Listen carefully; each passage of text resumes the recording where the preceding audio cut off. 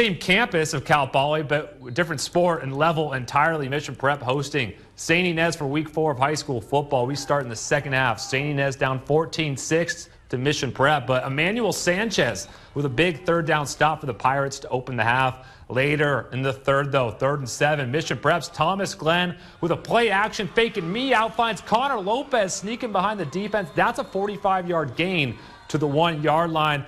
And when in doubt, give it to the lineman. Gabe Rodriguez, the big fella, lines up as the running back in the jumbo package, and he stomps his way for 6. 20-6. Now Mission Prep leads heading into the 4th quarter. We go 3rd and 5. Mission Prep trying to put the Pirates away. They do. Ronnie Kardashian doing just that. 77 yards to the house as Mission Prep improves to 3-1 on the year. Royals take care of the Pirates at home, winning 41-6 in Spano Stadium to start week 4 of high school football.